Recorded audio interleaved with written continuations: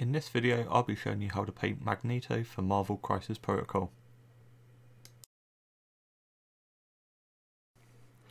Welcome back to the channel, and it's painting protocol once again. So we're painting up Marvel Crisis Protocol models by the Tales of War games. Now in this episode we're going to be painting up Magneto and his metal constructs.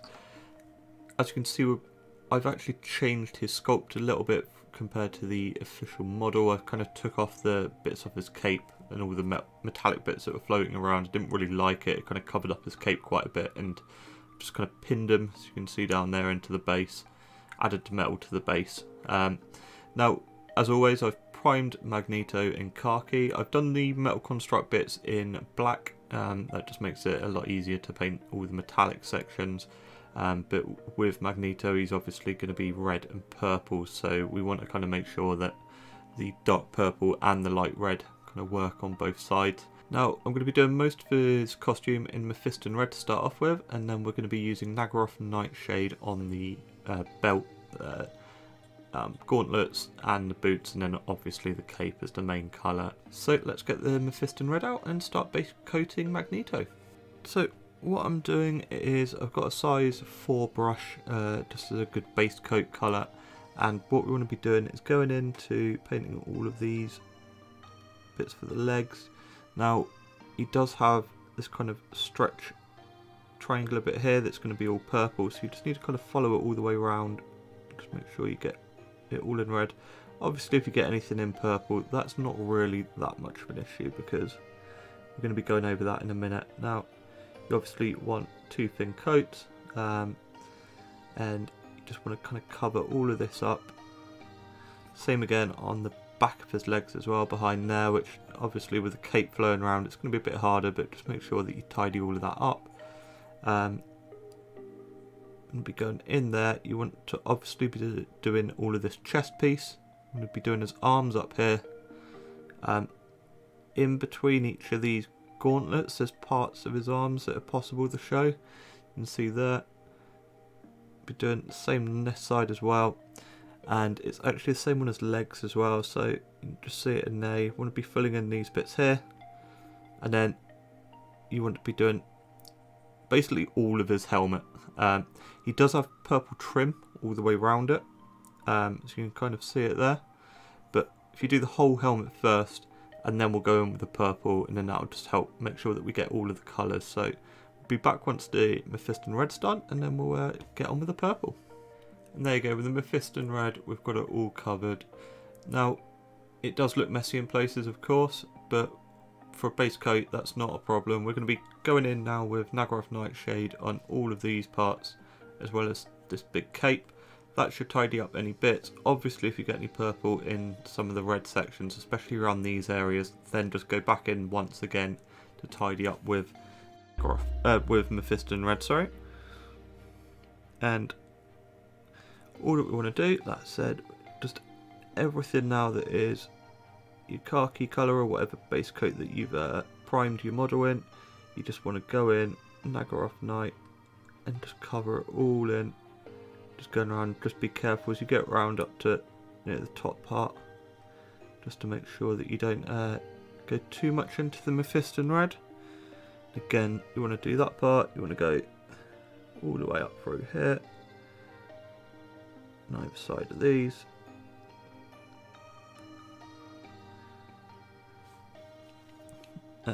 All of this cape area and the head, including up to this part here, we're going to be doing in Naggaroth Nightshade.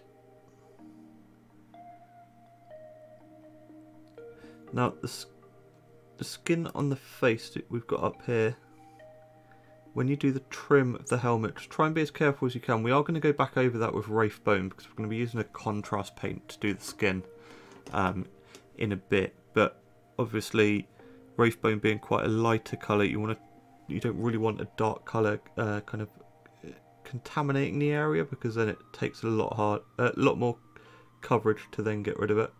But just go around, like I said, Naggaroth Nightshade on everything, including the inside and the outside of the cape, and we'll do all of that and then we'll be back for the next step.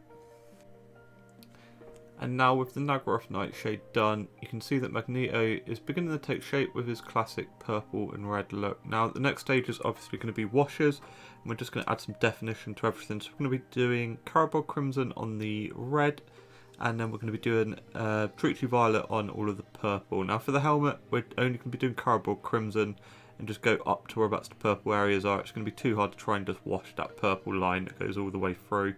As you can see, I have got some paint on the face bit. That's not too bad. We're just going to go over the Wraithbone once all the shades done. So I'll do all the shades, and I'll also do the Wraithbone, and then we'll be on to the next step. Now that the shades have dried, you can see it's added some definition to all of the cape and his uniform. But now we need to bring the colour back up. So the first colour we're going to be using is Evil Sunz Scarlet, and that is on all of the red parts, and we just want to leave some of the Mephiston Red and the shade in the background, but you just want to kind of bring this all up, make sure it all pops. You can see there's a kind of seam that runs all the way down.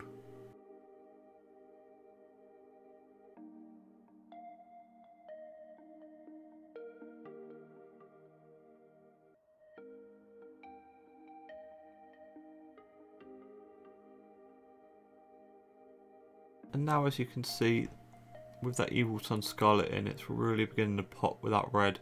We're going to do one final highlight for the red, and this is going to be Wild Rider Red. Now, Wild Rider Red, we're going to be doing very light highlights for this. It's going to be just on the kind of lower parts, just to kind of add a teeny bit of pop. And just make the whole armour show up. And just see it's just that subtleness, but it just breaks up everything between the shades, the dark red and the ever lighting red. So we're going to go around, like I said, just hit with the highest parts on the kneecaps, the leg parts just here, but you want to kind of try and keep most of that Wild Rider Red showing. We'll go around and we'll get that all highlighted up. Now with that final red, you can kind of see all of the depth and definition for Magneto's helmet, as well as all of the red cloth. And we need to do the same with the purple, but we don't want to change purple too much, because this purple is kind of what Magneto has. With the shade, it's dulled down a bit, but we need to just bring up an extra couple of layers. And what we're going to be using is Xereus Purple, and all that we want to do is just do some really subtle edge highlights to make it a bit brighter. And we want to kind of go up here along the legs. You can see it's just a nice little highlight.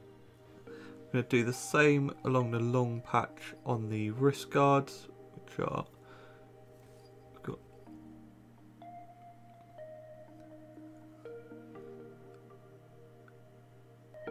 wrist guard there, the wrist guard there.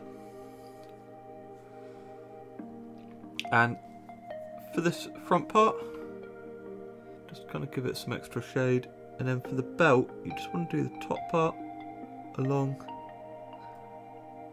the edge, and then the bottom part as well, likewise. Just kind of keep the middle part as it is, just add some extra colour to it. Now for the top part of his cloak here, I want to just go down on the edges, highlight the top parts, and just go along there. And then we need to start doing the cloak itself. Now, for the majority of the cloak, if we stay this side, we want to keep that deep purple Naggaroth Night with the Druchi Violet shade, but we just want to kind of highlight all of these edges, the top parts of the edges, just to accentuate the purple and make it stand out a little bit. And what we do is just go over the top part here, get all the edges and highlight it all. Now obviously if you go over one part,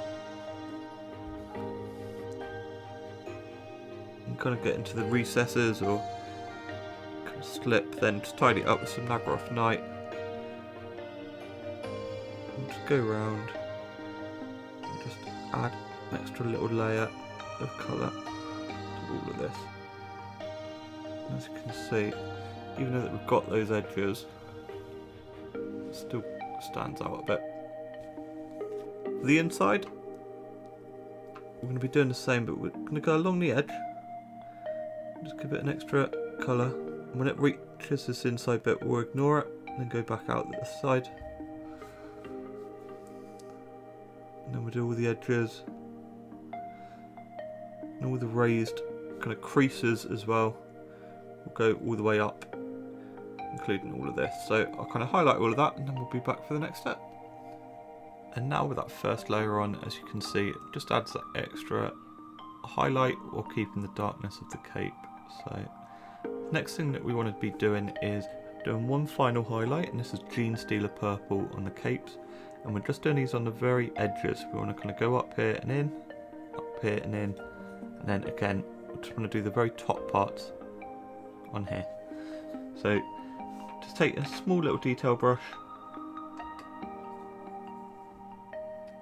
and you want to use your Genestealer Purple, and what you want to be doing is you just want to be doing a little line in, just enough so it kind of shows up a bit,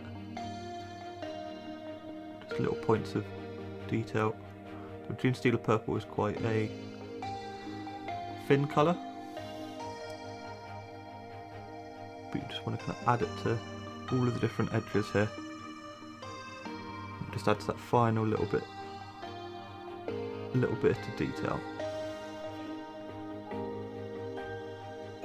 Now with that last highlight on the robes, you can see it just adds extra bit of colour and depth. And now before the basing, all that we've got left is the face. Now as you can see, I've added some Wraithbone contrast, Wraithbone base paint, and that's basically to prep for the Guilliman Flesh contrast paint, which we're just going to put straight in here.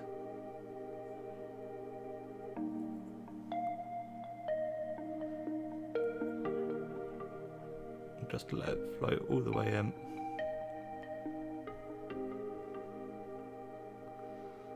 And that's all that we're going to do.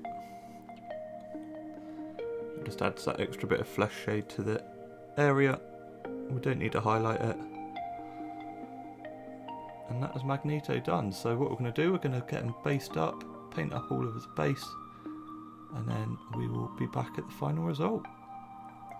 And there's Magneto in all of his glory. Now for the metal constructs, I didn't manage to get to record these bits, but basically base coat in lead belcher, wash with Agrax, weather with typhus corrosion, rise of rust, and then add some runefang steel, and basically that will give you a nice rusty, metallic, dirty look. Thanks very much for watching. If you enjoyed the video, please hit that subscribe button. Check us out on Twitch on Wednesdays and Fridays for our streaming protocol, and take care, and we'll see you in the next one.